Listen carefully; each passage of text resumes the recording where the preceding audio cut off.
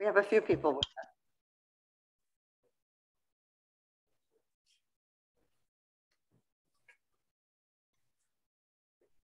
Two more coming in.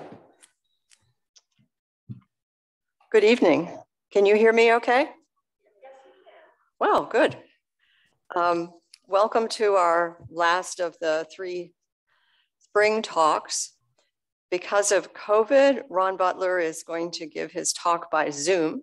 As you can see, he's got that ready to go. And I thank you all for coming out to hear that. We are working on talks for the fall. And some of the things we're thinking about is getting Mark Porcris back to talk about loons, give us an update on that. Also interested in lichens. I don't know how many of you find lichens intriguing, but we're thinking that might be kind of fun, and maybe lichens mosses. And also having Sally Stockwell come up and talk about where our birds winter, where they migrate to during the winter months. So those are the things we're looking at right now. Dr. Butler is a professor emeritus from UMF. He's done a lot of things in the natural world. I guess that's the best way to put it. A lot of citizen science projects, which some of you may have been involved with butterflies and other critters. Currently working on a book of butterfly identification, I believe.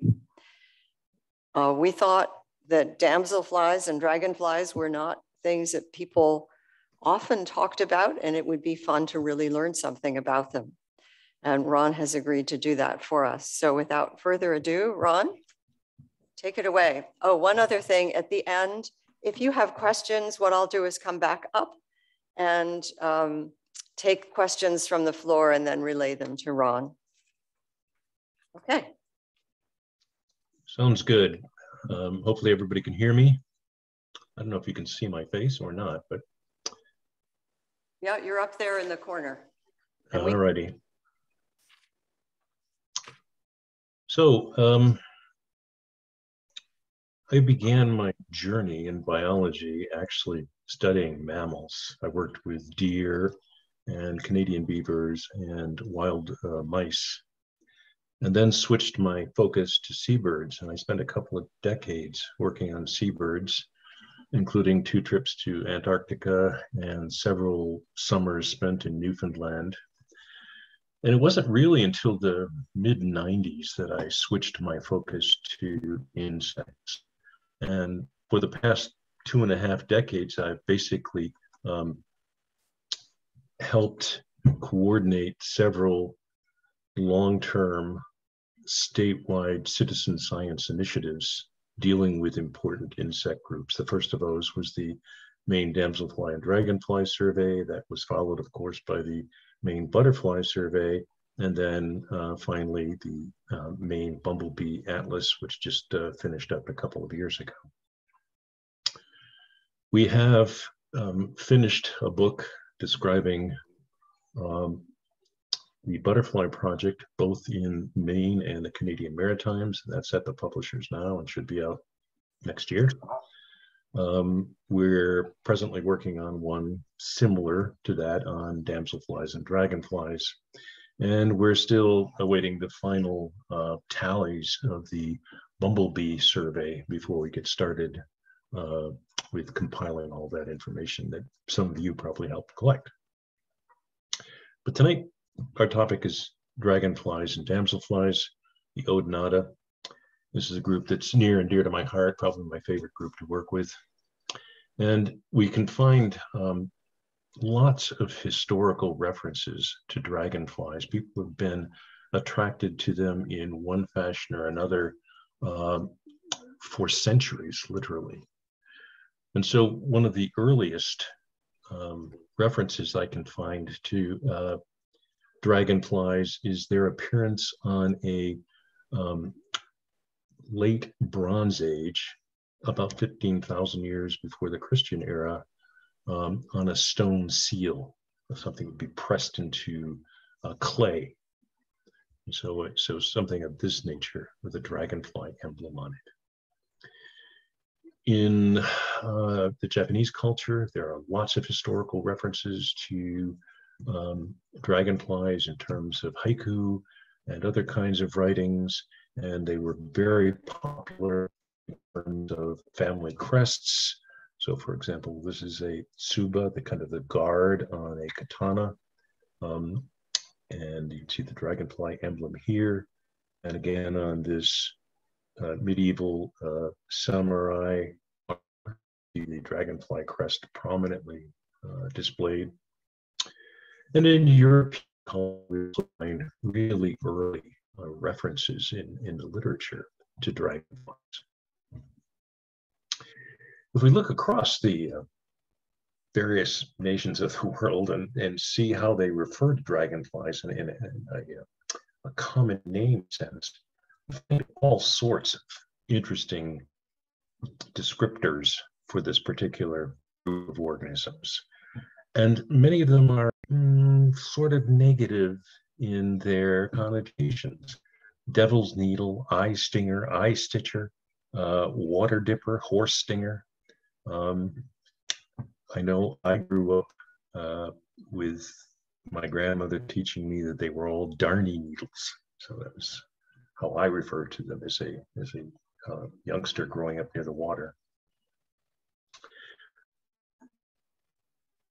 In terms of cultural perspectives, it really varies. So in Italy, dragonflies often had the reputation of being Satan's familiars, having been sent from hell. In Sweden, they were referred to as the Devil's Steelyard. That actually doesn't refer to a place where you make steel. It refers to something you measure steel with. So if a dragonfly was flying around your head, it was weighing your soul and finding you wanting. I grew up with my grandmother telling me that darning needles would stitch the lips together of any little boys who told lies. It took me many years to outgrow that one. Other cultures have different perspectives on the Odonata. So I showed you the use of the crest in Japanese culture, but also there was an association with dragonflies being the harbinger of a good rice harvest. If we look at some indigenous peoples, they often associate spiritualistic traits to Odonata. So the Dakota believe were witches and animals. Poe considered them a symbol of water purity. And this is a Navajo sand painting of a dragonfly. The Tsuni, again, accorded them supernatural powers. And on Tahiti, dragonflies were seen as the familiars of Hero, the god of thieves. So I guess the folklore was dragonflies would often buzz around your head to distract you while your house was actually being robbed.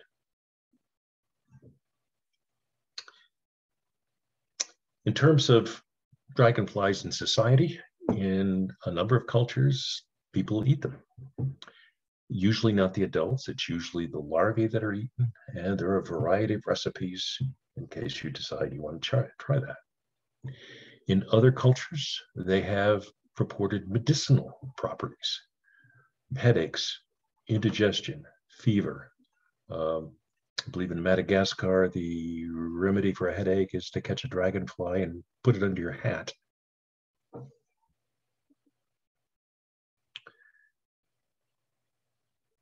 And finally, decoration.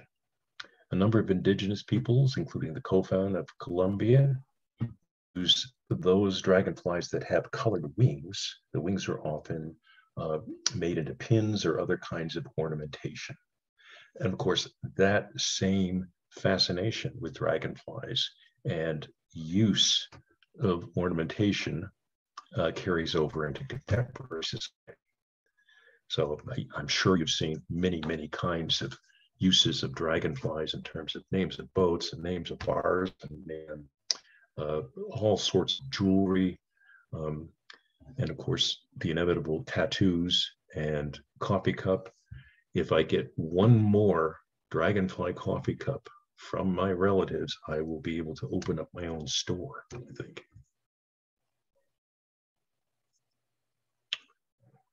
Well, if we look at insects and try to fathom the place of dragonflies in that big picture, what we find is insects and, as it turns out, mayflies diverged very early from the main line of insect evolution. And so these groups broke off very early, continuing on into present times. So there's a very ancient group of insects compared to some of our more numerous insects on the planet. The critter that is often represented as one of the first dragonflies is this critter. It's actually not a dragonfly. It's what we call a griffinfly. It belongs to the order Meganoptera. This is not not the Odonata. Okay, those are the damselflies and dragonflies. This was kind of an evolutionary side branch, but clearly very similar in terms of its appearance, its external morphology to dragonflies of today. The difference, of course, was its size. It was enormous. These griffinflies flew at a time in the Earth's history when the oxygen concentration of the atmosphere was much higher and would support the kind of tracheal respiratory system that all insects possess at that time and allow them to approach these enormous sizes. Presently, the oxygen concentration of our atmosphere is lower, and this size of an insect is not possible with that kind of respiratory system. It just doesn't supply the tissues rapidly enough with oxygen at that kind of a body size. So it's a pretty impressive bug. So they were flying in the Upper Carboniferous 325 million years ago or so. Note, before the dinosaurs. The first real dragonflies appearance in the about 25 million years later, roughly about 300 million years ago. So this particular fossil is really nice. And by the way, dragonflies don't fossilize very well, in part because apparently with those wings they float, and that gives predators time to pull the carcasses apart or have them degrade before they make a nice fossil imprint like the one you have on the screen. But what you can see in this 300 million year old fossil is the resemblance to a contemporary species, family Gomphidae, commonly called the clubtails. And again, if we look at some fossil dragonfly wings, look at the artist's representation of what the fossil looks like, and then compare that to a contemporary dragonfly wing, the similarities are pretty pronounced. In fact, you can find some of the same veins in both the fossil forms as well as the contemporary form. A little more recently, we find, 125 million years ago, 25 million years ago in amber, damselflies and dragonflies that are almost identical to contemporary species. They're not the same species, but they're just really similar. This is a spread wing, and you could not really discriminate that animal from the spread wings that fly around in Maine during the summertime. So again, a really ancient group of insects. So presently in this order of insects, and Odonata refers to tooth, having to do with the impressive tooth-like projections on the jaw-like mandibles of damselflies and dragonflies. There are about 6,400 species. And I say about because new species are discovered primarily in Asia on an annual basis. So we always keep adding a few more. Now, these are not evolving, that people just didn't realize we had them. They're roughly divided into two suborders, roughly equally. The dragonflies proper, the Anisoptera, and the damselflies, the Zygoptera. So I sometimes get asked if the damselflies aren't just baby dragonflies. And of course, that's not the case. With all adult insects, they're as big as they're ever going to get when they finally emerge from the pupal casing or the last end star of development. So they don't actually get larger after that. There is one other small group in 3 species that sometimes in literature is represented as a distinct suborder, and other times as kind of in the Anisoptera, the dragonflies. So you may see reference to that on occasion, the Anisozygoptera. Okay, and again, this is 3 species. One of them may now be extinct. Very small group. Sort of has characteristics of both damselflies and dragonflies. So taxonomically, it's kind of still whether it's a distinct suborder or not. So we'll start seeing the first dragonflies any day now. And it's always good to know how to distinguish between the 2 suborders. And so one easy way to do it is based on size. So generally, most damselflies are small with relatively thin abdomens compared to much larger dragonflies. Now, there are some exceptions to this, and I'll talk about that. The wings of dragonflies and damselflies are fundamentally different. Dragonfly wings are asymmetric. You can see this really clearly here, with the forewings being longer and narrower, and the hind wings being shorter and wider. Damselflies, on the other hand, have 4 wings that are basically the same shape. You can see that, maybe you can't, but all 4 wings are to get folded together here. Okay. So wing shape is one characteristic that works for quite well. A real easy one is how they hold their wings. Dragonflies cannot fold their wings. Okay. So once the dragonfly emerges and hardens off, the wings basically stay out, extended when at rest. While damselflies can actually fold their wings, and generally do when they're perched, over their abdomens. And this has to do with the way the wing articulates with the thorax and the angle of the thoracic segments. But when we look at dragonfly wings, we see that they're fairly broad across the joints that articulate with the thorax, while in damselfly wings, there's a petiole or neck. They come together in a very small area relative to the width of the wing. And that's not readily apparent when you look at them perched, but the fact that the wings are folded is related to that kind of wing structure. Dragonflies proportionally have larger eyes relative to the size of the head. In fact, dragonfly eyes are proportionally the largest eyes in the insect class. So by contrast, this is the head of the damselfly, and you can see the eyes are large, but not anywhere near as large as the dragonfly is proportional to the head. So those characteristics should allow you to separate pretty easily damselflies from dragonflies.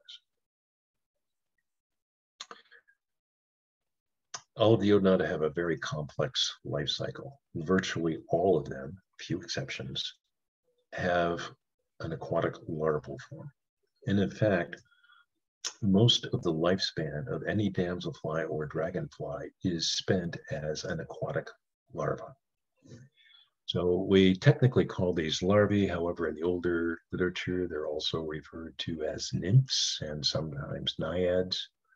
but most literature refers to these now as larvae. The larvae are pretty easy to discriminate to family based on their general appearance. So here are the families that we have in Maine, and you can see that each of them is pretty distinctive. Now, getting to species is a different story, but getting to family is pretty easy. Similarly, in the three damselfly families we have, the larvae are quite distinct family-wise. Not so much when you try to do co-species.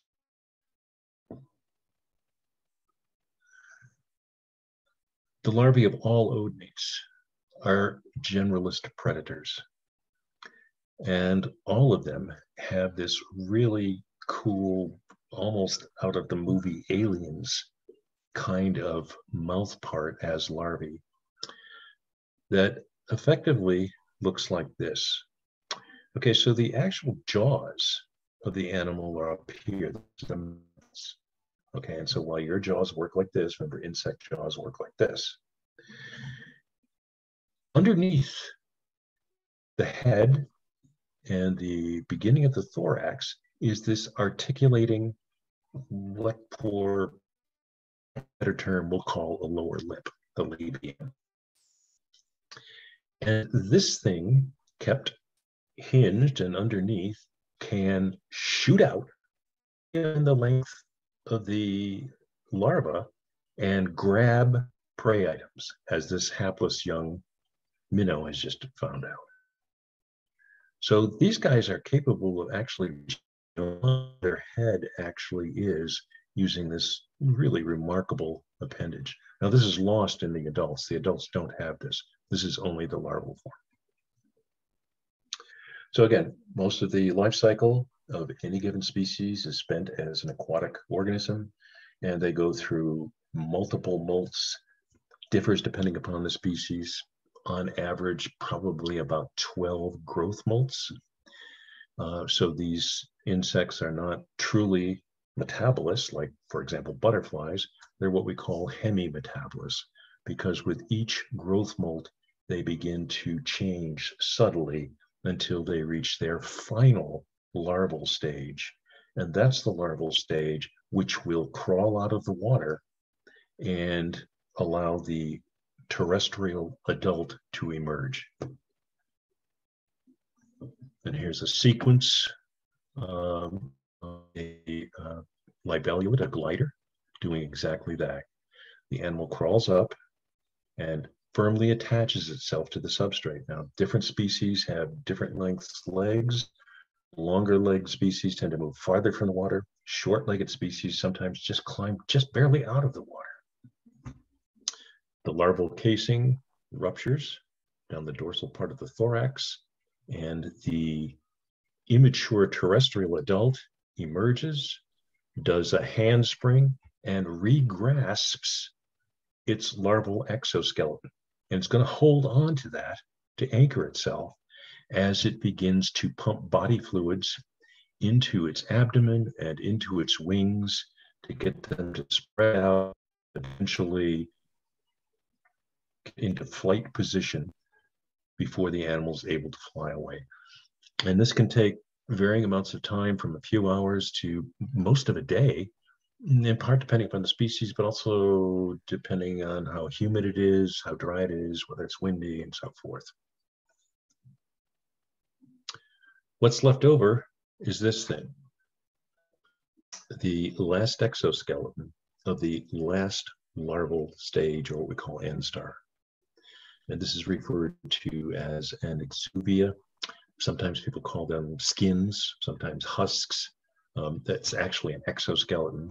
But this is what the adult was wearing underwater for its last larval development stage.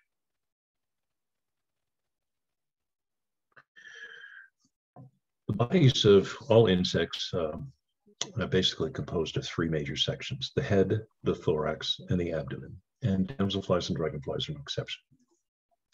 Head is easily recognized. The abdomen starts here and has 10 sections. So this is all abdomen. And the thorax is this part. And again, in insects, the thorax is kind of the locomotor unit. The legs and the wings, if the insect has them, and most insects do, will be attached to the thorax.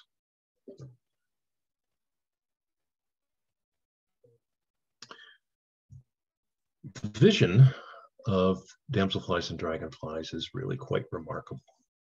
Dragonflies have on average 25 to 30,000 individual, what we call ommatidia, kind of visual subunits that make up these compound eyes. You kind of see in this lower one, those individual subunits. The individual subunits have basically all the same components as your eye. And each of them is wired together to the central nervous system. So those kinds of eyes allow dragonflies to be the terrific predators that they are as adults because they have excellent visual acuity. Moreover, they can see visible light like we can, but they can also see polarized light and ultraviolet light. And the eye, and it shows in this particular critter, not so well in this one, is made up of those subunits, but the subunits aren't all the same. Some of them differ structurally in terms of the pigments they contain from the rest of them, and those are concentrated in the upper surface of the eye, and that's what we call the fovea. And you can actually see here that the ommatidia in the fovea look different than the ommatidia in the lower eye. And the structural differences, and probably the neurological differences, and the pigment differences in those units give the dragonfly excellent visual contrast and are essential in terms of how dragonflies hunt, because they do something pretty remarkable. Sometimes you read popular literature and dragonflies are described as pursuit aerial predators, and that's technically incorrect. They are actually interceptor aerial predators. Really neat study by Linedal actually analyzed what goes on when dragonflies see a prey item. And what happens in milliseconds. Guys have had 300 million years of evolution to perfect the system. So these guys are able to see and recognize a potential prey item, track it, decide whether they're going to take off, track the animals that's flying overhead. Again, this is probably mostly the fovea, the upper part of the eyes that's tracking this. And then not launch themselves at the bug, but launch themselves to where the bug is going to be. They intercept it rather than chase it. And what that means in terms of dragonflies is their efficiency as predators is pretty astounding. I just hunted up some various predator success ratios of the things we typically think of as big time predators, like the big cats and so forth. And you can see some of them are pretty low. Tigers, 5%, wolves, 14%, lions, depending on whether they're group hunting or not, 17, 25%. Your cat, 32%, a good reason if you've got cats, as I do, to keep them inside because they kill lots of things that they don't need to. Peregrine falcons, probably up there, 47%. They all pale in comparison to dragonflies, which have a 95% success rate. Again, 300 million years of evolution.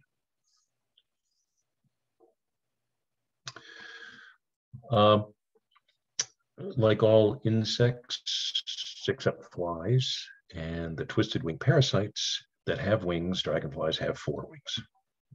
And we've already seen that in terms of our comparison of damselfly and dragonfly wings. The wings move independently. In fact, mayflies and dragonflies are often described as having a primitive form of flight. It's called direct flight musculature. So they're actually being pulled up and down by muscle attachments. That's not the way most quote unquote modern insects fly. Um, those independently moving primitive wings are highly maneuverable and allow dragonflies to pull off something that many insects can't, and that is they can hover, they can fly forward, they can fly sideways, they can fly even backwards. And that's pretty cool. I often see on Wikipedia and places like that that dragonflies fly at 50 miles an hour. None of the studies that I have seen bring them anywhere close to that. Fast flying dragonflies, maybe 25 to 35 miles an hour, which is still pretty fast for an insect that size.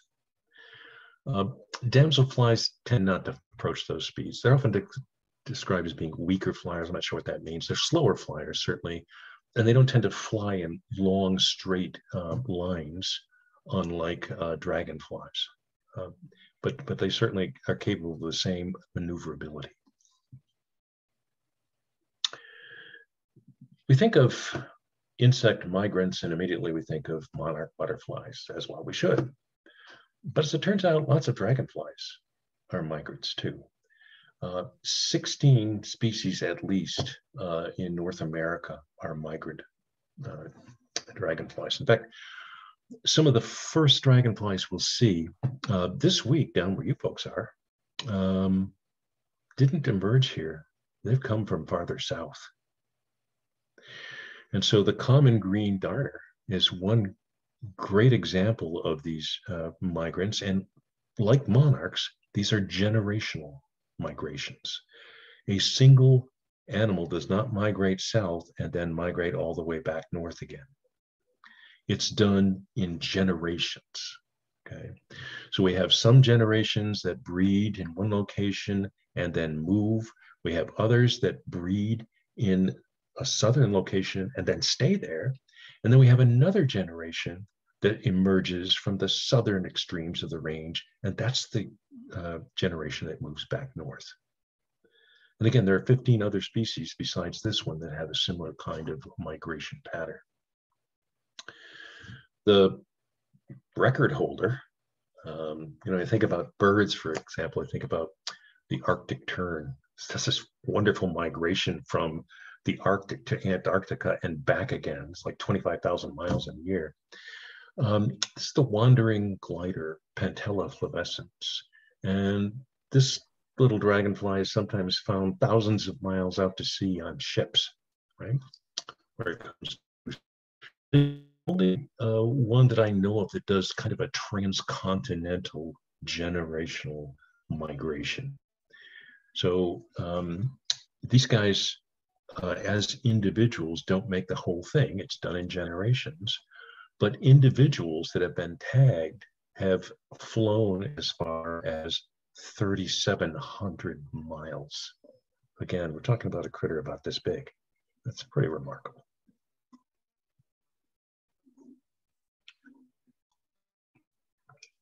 Sex differences. There are males and females, dragonflies and damselflies. How do you tell the difference? Well, the easy way with dragonflies is to look at the body shape. Males will have a little structure right here. And that little structure is the secondary sex apparatus. The primary sex apparatus is back here. Females lack that. Female abdomens tend to be thicker, and that tends to hold true most of the way along the abdomen compared to males. There are some other ways to tell. If you've got them in hand, males will have 3 structures on the tail end. Females will only have 2 that are really prominent. Sometimes the color pattern's different. Sometimes it's not. It depends on the species. So these two are pretty similar. The abdominal pattern differs a little bit, but the thoracic pattern is pretty much the same. In other species, there are distinct color differences between the sexes. So this is one of our most common damselflies, the eastern forktail. This is the typical male coloration. This is an immature female, and this is a mature female. Right, so those are very distinctive. very easy to separate sexes based solely on coloration. In terms of reproduction, damselflies and dragonflies share in common the fact that the male has special terminal, for lack of a better term, claspers at the end of its abdomen that it grabs on to females with, just behind the head in dragonflies, or just behind the first part of the thorax in damselflies. Now, they're not copulating, right? The male has just grabbed the female. In damselflies, these claspers, and they have actually technical things we can talk about, paraprox and epiprox and CT and Siri and so forth, but you can think of this sort of as a key. And you can think of this part of the thorax. This is a scanning micrograph of a female. This is the first part of the thorax. This is the second part. You can see this structure here, okay? You can think of that as the lock. The male has to have the right key to fit the species-specific female lock. And the only one on this will fit this particular lock is this guy. None of these other keys will fit this formation. And so they won't be able to grasp on effectively. By the way, the structure of these species-specific terminal claspers is how you can identify these guys as species pretty easily if you've got a simple little hand lens. Actual copulation involves the cooperation of the female. So if the male grabs, and the male's always going to be in front, right? And he's always ahead. But the female actually has to bring her reproductive structures in contact with the male for copulation to actually occur. So if he just has her in tandem and he transfers a sperm packet to a secondary sex apparatus, and she doesn't form this thing that we call the wheel, there is no copulation. So she's essentially in control here. And what will happen is if it takes too long for her to cooperate, the male will let her go and go look for another date. Following a successful copulation comes egg laying. And in many species, to prevent other males from copulating the female, the male will guard the female while she lays eggs. And that's what's going on here. The male is still attached. The female has snaked her abdomen under this floating leaf. And she's going to make a tiny little slit in the plant tissue and put one egg in that slit. Damselflies are all obligatory endophytic ovipositors. That is, they breed in plant stems or plant leaf to plant matter.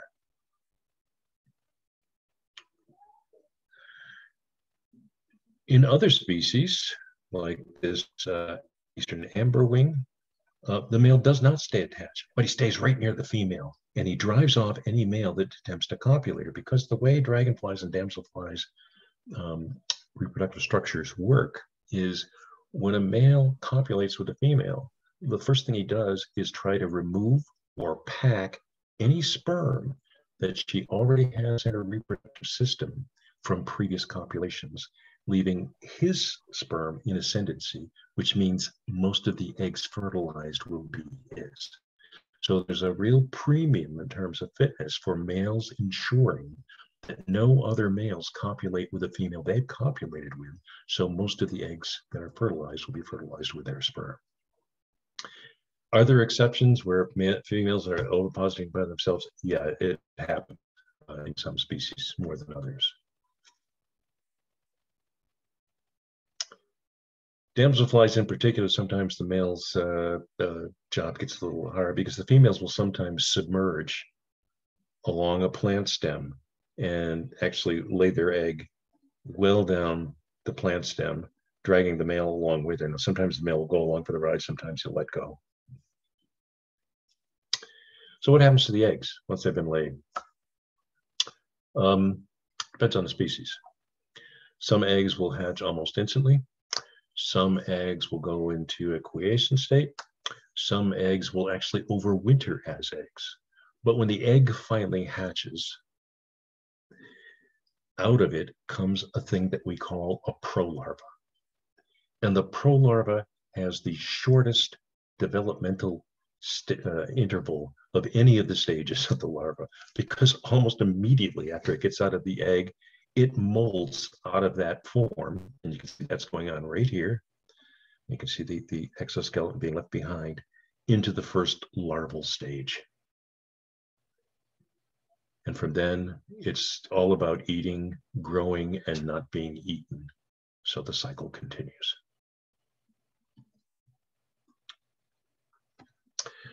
What about Maine's Odonata fauna? Well, there are 471 known North American species, and Maine has over a third of them. That is remarkable. I have, by contrast, just listed some large land areas and the total number of odonate species they have. So we're talking about, states that are twice as big. Great Britain's 3 times as big. Italy is 8 times as big as Maine. And yet they don't have anywhere near the odonate fauna. And that has to do with the kind of unique transitional vegetation and water bodies that we have in the state, and our rich assemblage of bogs and lakes and ponds and streams and fens and so forth, that accounts for this really high odonate fauna and diversity. So 6 families of dragonflies, 3 families of damselflies. Do we find new species? Yeah, we do. We've added some new species just in the last couple of years. One, the mocha emerald, found by the eminent field biologist Mark Ward, and the banded pennant, found by a newbie who doesn't really know anything about damselflies and dragonflies and didn't really know that this was a new species for Maine. Okay, so there are new species that are cropping up, and probably not because we hadn't found them before, more likely because they're moving north in their ranges. So let me just go through a quick overview of some of our representative species. The broadwings. These are these beautiful little metallic, usually greenish blue animals that we frequently find near streams or rivers with overhanging foliage. They're very territorial. They're just gorgeous, and they're very photogenic too.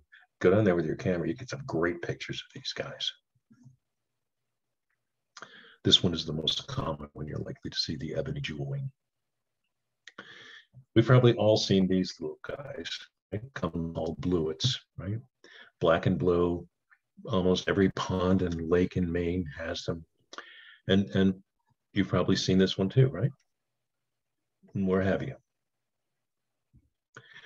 As it turns out, there are lots of species of bluets, of these pond damsels, and the black and blue color pattern is the most common color pattern. I don't have them all represented here. So it's the most common color scheme you can see in this group. There are other color schemes. There are some that are violet, there are some that are red or orange or true yellow or metallic-y green and blue. Okay, but the vast majority of these guys are black and blue of some kind. The third family are what we call the spread wings, and you can see why. This animal's got its wings folded, but not folded over its abdomen. If I show you a damselfly, so neatly folded over the abdomen. These guys are kind of held at 45-degree angles, hence the term spread wing. Now, can damselflies do that sometimes? Sometimes they do, but normally not. Normally they fold their wings like this. And we've got a number of species of these guys as well. And these aren't all of them by any means.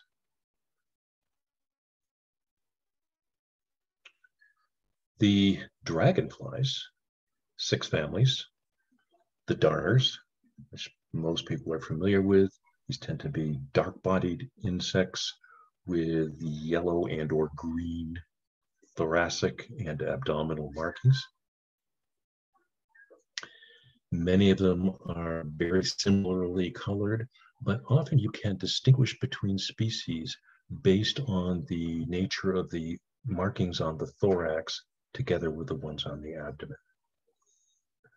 So you can see in this one, the thoracic stripe is interrupted, while in these it's continuous.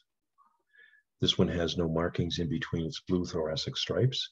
This one does have markings between its yellow-blue thoracic stripes. Couple species, you hardly see any dark. Green and blue, the common darner, and this magnificent animal green and brilliant orange red, the comet darner. The clubtails, the Gomphidae, so named because at the end, the last few segments tend to be club-shaped. If I show you a couple of these guys, you can see some of the clubs are really quite large, pronounced. Again, reduced in these species. This particular guy, the black-shouldered spiny leg, is almost surely the one that lands on your boat or your raft or your head when you go out in the boat or you're down near the water. They're very common, and they frequently go for a ride in your kayak or your canoe. The emeralds, the Cordulidae, generally, many species have these emerald green eyes. That's what gives the family its common name. Not all species, but many species do. So you can see this species doesn't, but these do. Again, these tend to be dark dragonflies with often metallic color patches, particularly on the thorax. The spiketails only have 3 species. They're all dark bodies. They're all vivid yellow coloration, and they're very easy to tell apart in terms of species based on that color pattern on the abdomen. The cruisers, only 2 species of these in Maine. One of the very first one that emerges in Maine is Didymops transversa. And this is a long-legged larva, and it will crawl some way out of the water to do its emerging, off the side of your house even. And then finally, the last group is the biggest family, and these are the skippers, and they come in a variety of colors and sizes. The white faces, a very small group, very active, out usually very early in the season, very common. Lots of pennants and skimmers of various colors and color patterns. Many of these are pretty easy to identify to species as adults, particularly the males. So if you get a dragonfly book and you take some pictures, you should be able to get these. One of our smaller ones, the Eastern amberwing, Parathemis tenera. Our very smallest one, Nanothemis bella. This is tiny, it's actually smaller than many damselflies. It's really dramatic. Some of these guys are pretty similar. This is the slaty skimmer. This is the spangled skimmer. The real difference is based on the color of the pterostigma, white and black, just black here. But again, you can see this great distance away and determine the species. Again, some of these guys are pretty colorful,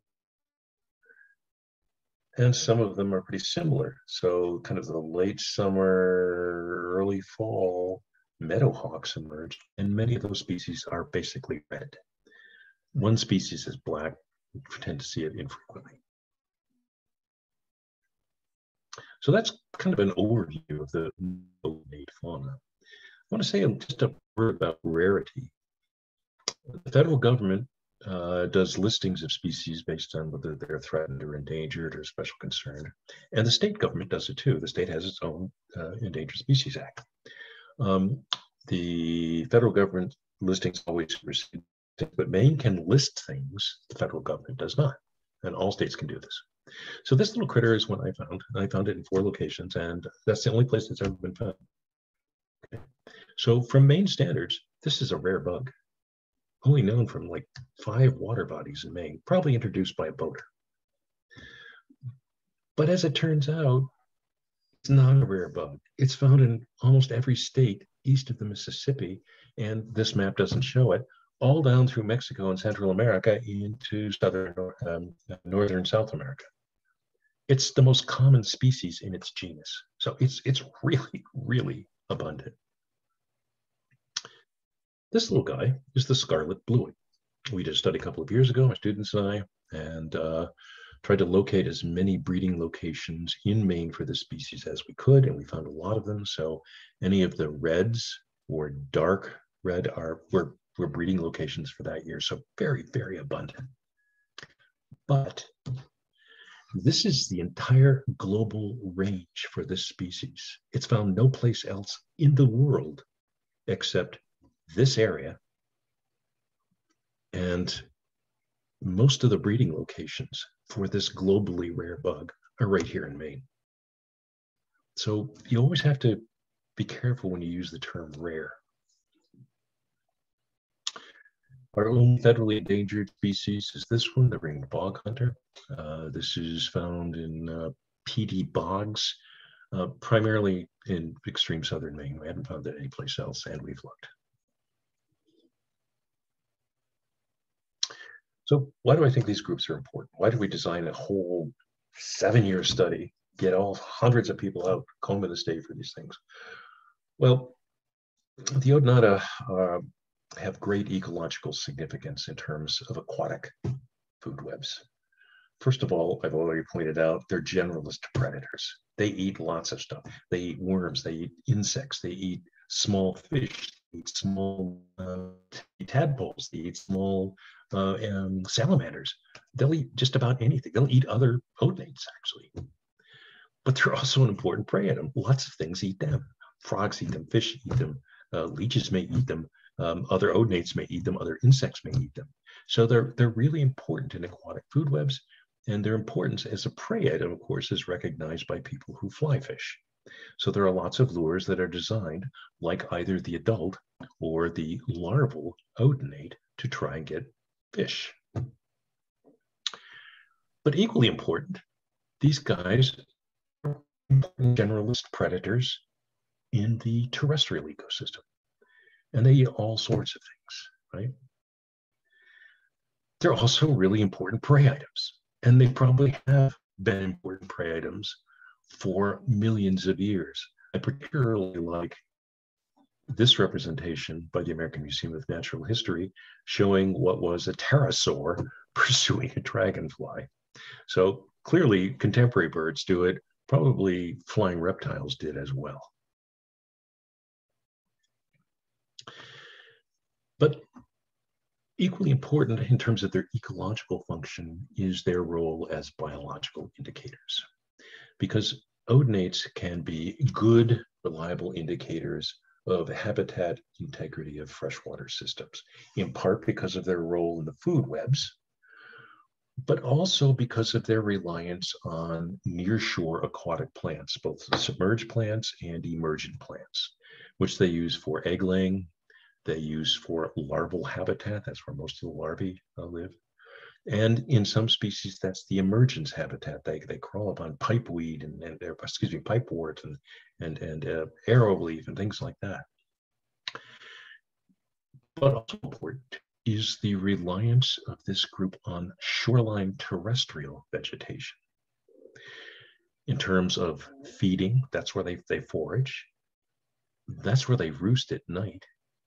That's where they shelter out of the wind or out of the sun or out of the rain. So having a rich odonate fauna says something about the plants at that particular site as well. And then some species are just actual water contaminants. You don't find them in places where certain kinds of. So I often think of very rich odonate habitat is looking like this.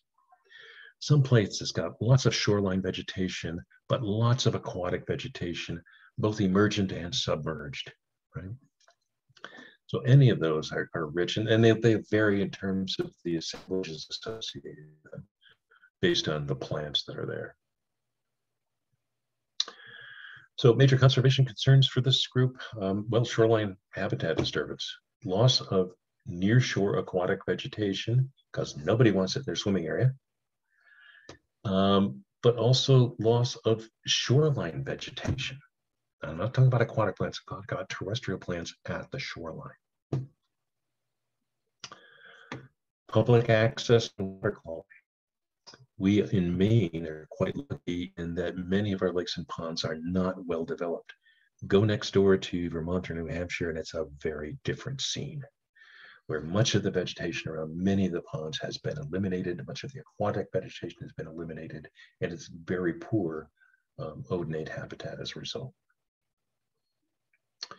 Pesticides, and here I'm talking primarily about pesticides applied on land that then run off the water. Climate change is affecting all sorts of organisms on the planet right now, and odonates are no exception. And of course, introduced species. Whether the species are introduced accidentally, whether the species are introduced through range extinctions, or whether the species are introduced purposely, as in the case of using dragonflies from out of state to control mosquitoes in some townships. First of all, let me point out, there's no evidence that actually worked. People can say whatever they like, but there's no data to support it. But I have an asterisk there, because if you put a bunch of, studies have shown, if you put a bunch of mosquito larvae in big barrels and introduce dragonfly larvae in some of them, yeah, they'll eat them and control the amount of larvae. But there's no evidence this works in the wild. Moreover, introducing more dragonflies into already has dragonflies may alter the predator-prey ratio to the detriment of all of the dragonflies. And remember, you want those same dragonflies to actually breed and be there next year too, right?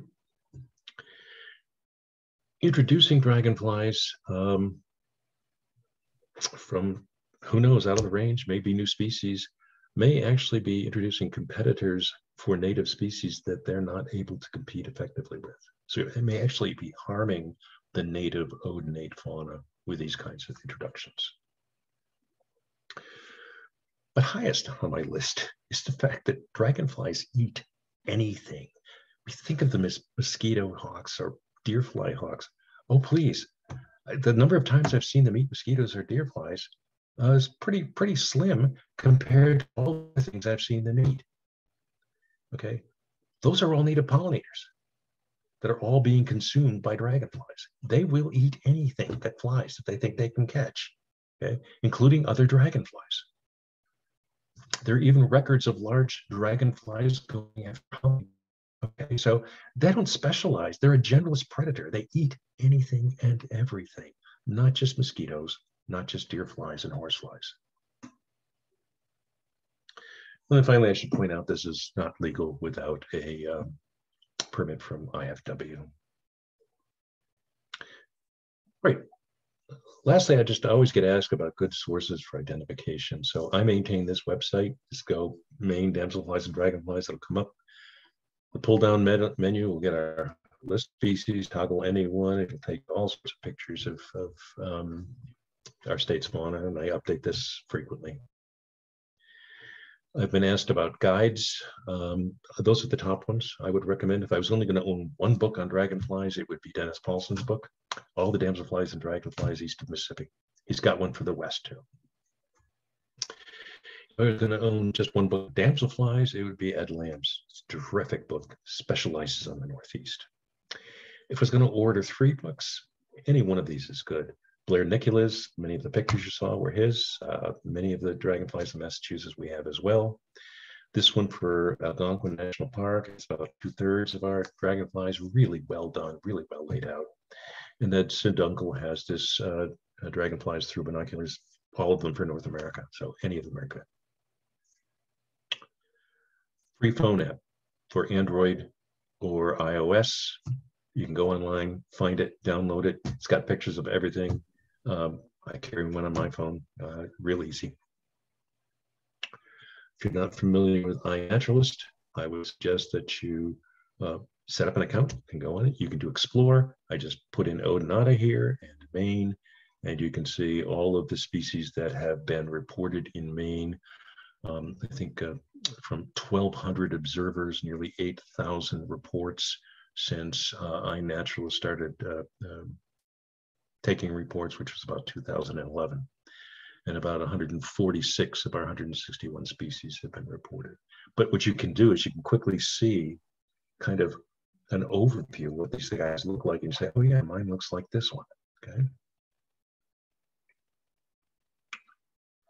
okay? Just let me quickly thank my collaborators, Philip Domain-Adier, who is an IFW biologist, the late Paul Burnell, Herb Wilson from Colby, and I have worked together for many years, Mark Ward, eminent field biologist, and lots and lots and lots of UMF students who have worked with me for years.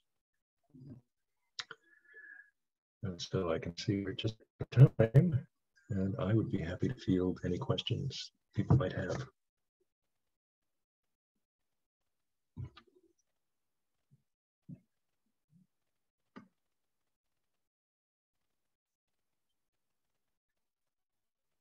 Thank you. Really, really informative. Learned a lot. Are there any questions? Yes.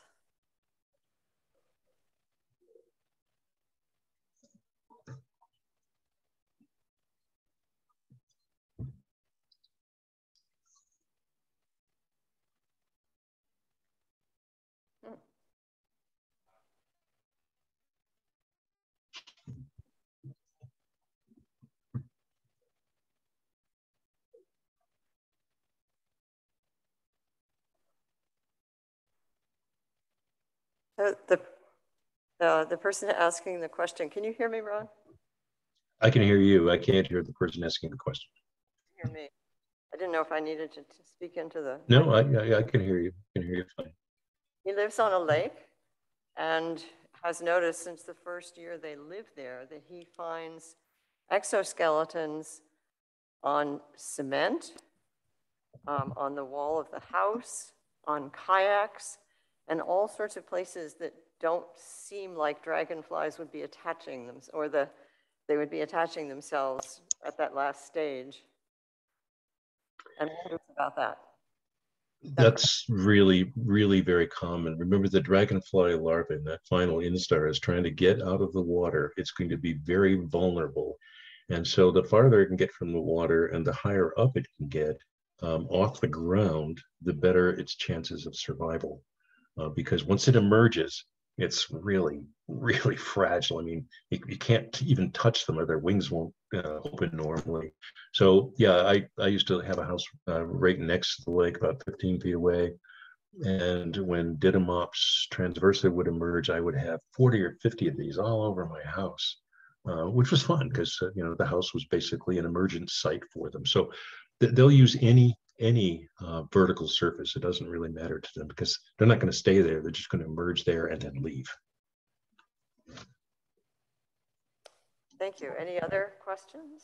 Yes.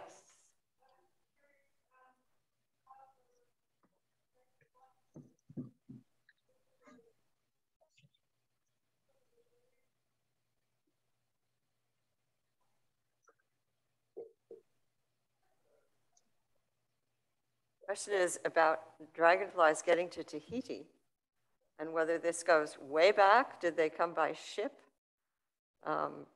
Were they there before the islands separated out? That's a good question. Part of the answer is probably there before in some areas of the world. Because remember, dragonflies have been around for 300 million years. The face of the planet looked very different 300 million years ago, right? And it's slowly changed as continents have moved. So where you find dragonflies now may be related to where dragonflies were before. In the case of volcanic islands, it's different. In those cases, the animals are either migrants, like Pantella flabescens, the wandering glider. They're wind blown, or they end up rafting on, as probably in larval forms, in wet stuff that floats around the marine environment. So in the volcanic islands, these guys are all introduced in one way or another. Interesting. Other questions? I have a question, Ron. What are the wings made out of that look, you know, almost completely transparent? Yeah, so the wing material itself is uh, a combination of things. Chitin, the same stuff really that the exoskeleton is made out of. It's just very thin by contrast. And in that wing are veins in which what passes for blood in insects is actually circulating, right? So those veins are actually all actual structural veins, but they're also transport vessels as well. So primarily chitin is the structural component. That's what holds them stiffly. Right. Once they dry, they're very, very stiff. And dragonflies are pretty tough. I mean, if you net one, I mean, I sometimes say now you can take their wings together in a general, you know, extract them, look at them, take pictures of them, and set them down, and they'll straighten their wings back out and take off. And the same with damselflies. They're unlike butterflies. They're not really harmed by handling them.